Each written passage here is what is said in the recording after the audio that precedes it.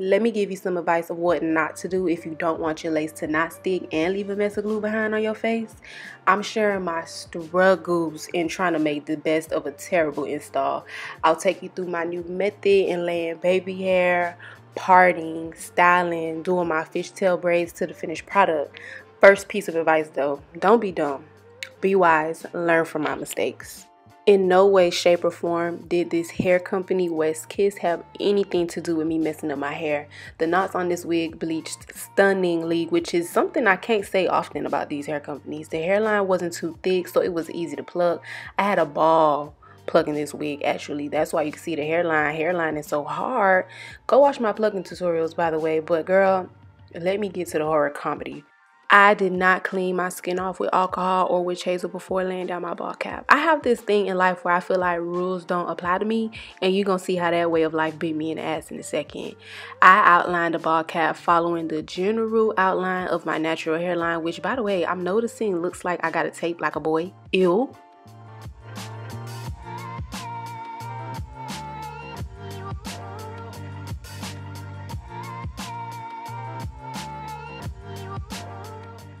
I let that thin layer of glue dry down clear before I moved on, and this is when I made my second mistake. Girl, this is not my color, and I knew it. It's giving spooky season orange. But after I applied the makeup, I cut off the excess cap with a razor. I usually use a scissor, but I just wanted to see what it was like to use a razor. And I don't mind using a razor. I feel like it does get as close as possible. This is usually the part where I clean off my skin again with alcohol just in case I got some makeup on it, but no. I went directly in with the glue. I already didn't clean my skin before I did my ball cap. This was my time for redemption, but instead I chose to fold. I recently uploaded a video on glue and wig placement for a more natural install. So if you're interested in creating more natural hairlines with your wigs, go watch that. I'll link it up here. But back to me being slow. I didn't even give the glue a chance to dry before I applied my second layer right on top of the layer I just laid down.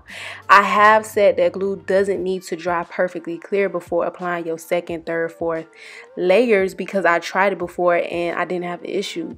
But I don't think layering glue on top of each other without even giving it a second to breathe is going to help your cause. At this point, let the section dry 80 to 100% clear before you put on your second, fourth, and so on layers, because no way. Girl, you think you cute now. She has no idea what's to come. But while I waited for the glue to dry clear, I took more of this makeup that's not my color and applied way too much to the bottom of the lace. Unless the lace is transparent, I usually don't apply any makeup to it until I have the wig glue onto my skin, because most times HD lace does not need a lot of makeup to blend at all. And you can just add a little wherever the lace looks ashy at after the fact. But this time I must have been off a bean. I don't know. You can see my cap rolling up because I was pulling the lace forward, and I don't think that was an issue because I easily stuck my hand through the bottom of the wig and pulled it down at some point. But as I'm trying to lay this wig down, it's just not sticking. It has to be my negligence and not cleaning my skin with alcohol. There's no way it's gonna stick properly if you don't do that. It's not the lace glue. I love this glue. I usually do one layer of glue on myself when I'm going out, and for this video I did two, so it's not that it wasn't enough glue either. But as I'm trying to lay this wig, it's literally slipping back.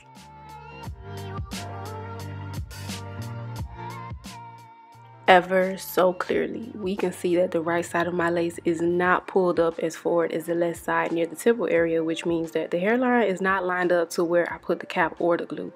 I tied down the wig anyways in this position and blow dried it. Big mistake, because when I took the band off, I noticed that I had glued down empty lace to my skin instead of where the hair started, and you'll see the mess that created soon. But I cut off the excess lace, and I feel like I prefer scissors over a razor when it comes to cutting lace.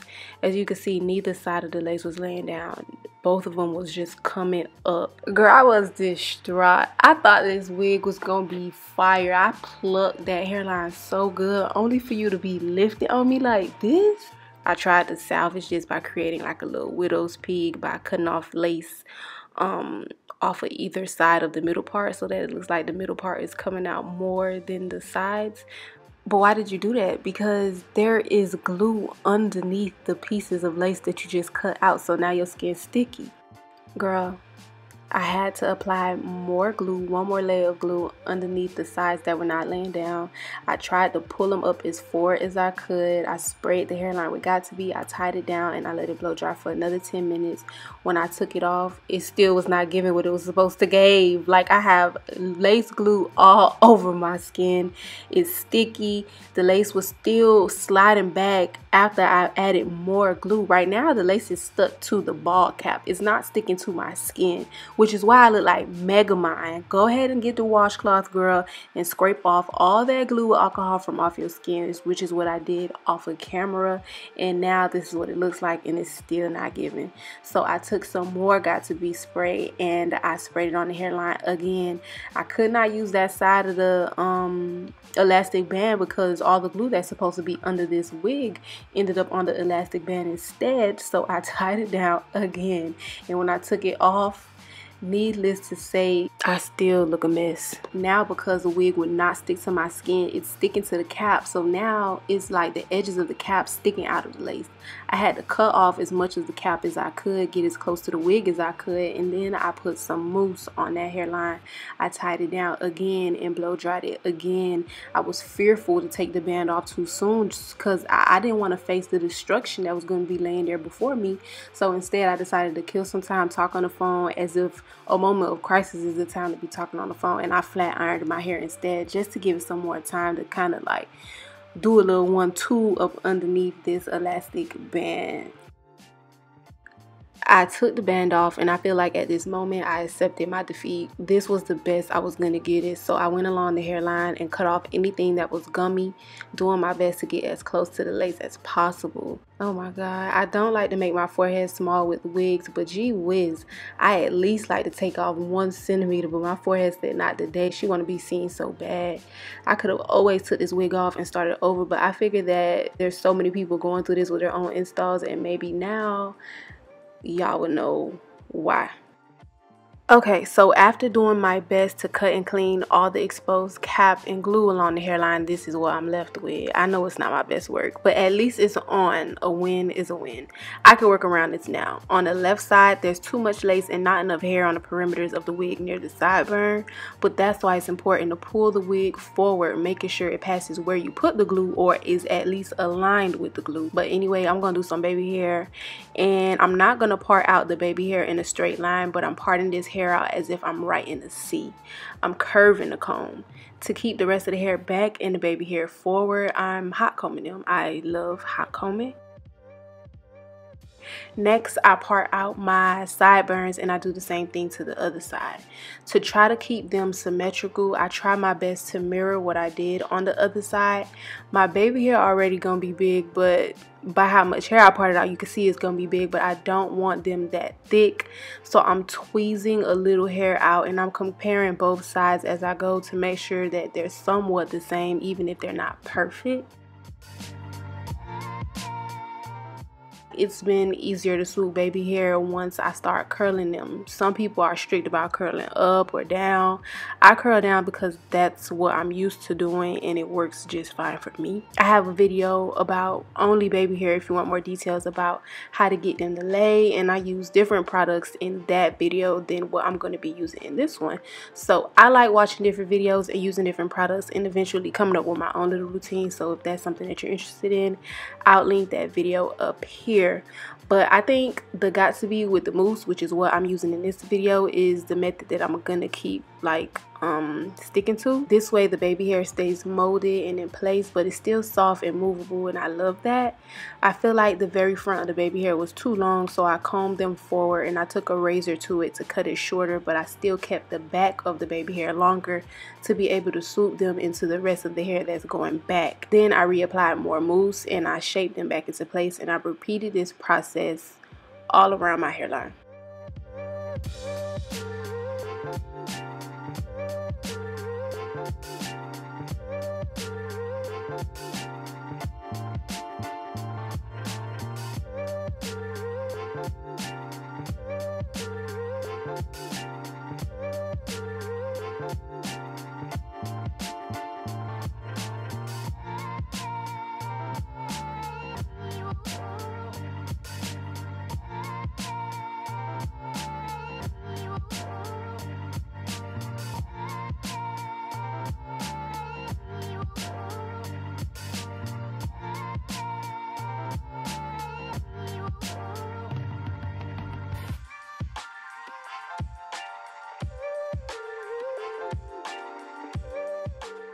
After I finished the baby hair, I tied the front back down, but with the stocking cap that I cut this time, this material is softer but still effective in helping everything lay down. I don't want to have to peel this stocking cap off and start seeing the baby hair or more glue start pulling off with it, so I just wanted to use something soft. Then I sprayed my hairline with this like shining glossing spray and I hot combed it. It helps the hair lay flat and still keep a nice shine. Once I hot comb it, the hairline looks really neat and I like that. Next, I use a spritz in the same areas and I hot comb it. This helps keeps the hairline in place, but it won't be crunchy or turn white or flaky if I start combing through it.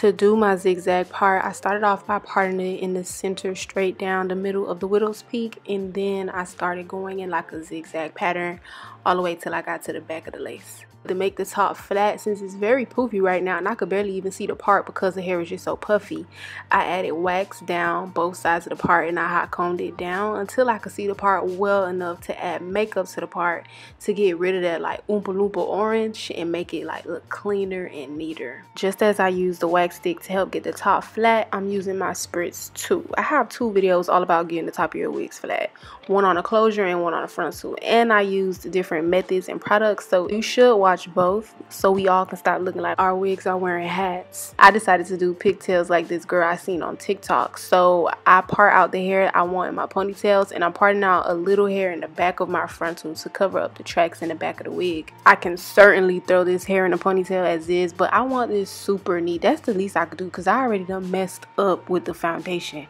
Paying attention to small details makes the biggest difference for me, so I'm going to use spritz and my hot comb to mold the ponytail in the direction I want it to go in before I tie it with the rubber band. To help the hair lay down in the back, I use spritz and my hot comb. Now I need to repeat the same steps to this side.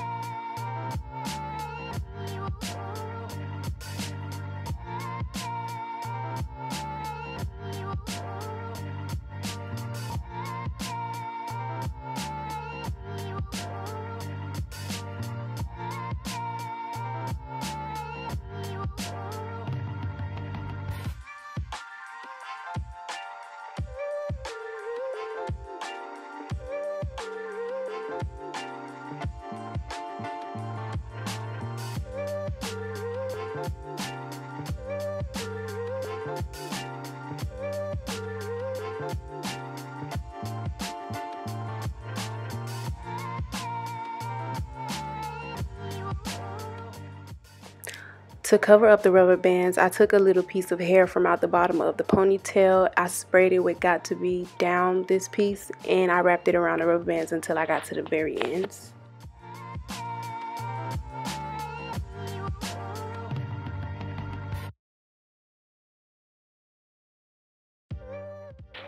Okay, so boom, I braided my fishtail braid. I wrapped a rubber band around the ends to keep it from unraveling, and I pulled the braid apart to create a more messy look. Reaching the end of this video, leave in the comments and let me know if you was watching this video and was like, okay, no girl, you need to take that off, because I really was contemplating it, but I felt like no, I'm gonna do my best to fix it because I'm sure other people go through this all the time. I used to have problems having my lace lay down all the time, so this was a very humbling experience to like mess up my own hair. So let me know in the comments what you think, if you learned anything in this video. Even though I'm not a teacher, I just like to share my art and creativity with the world. Fishtails are trending right now. We seen it on every possible hairstyle, but this is a girl who inspired this specific hairstyle for me. Thank you guys for watching this video and sticking through it, because I know I was looking like a mess through a majority of the video, but I feel like at the end I did the best that I could do. I did my best. So yeah, anyway, see you next week. Bye.